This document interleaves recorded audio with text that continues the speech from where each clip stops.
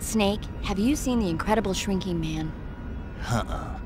It's about this guy whose body starts shrinking after he's exposed to a combination of radiation and insecticide. After a while, he's being stalked by tiny spiders and his pet cat.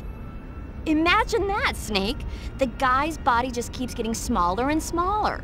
I thought you were a doctor. Yeah, so?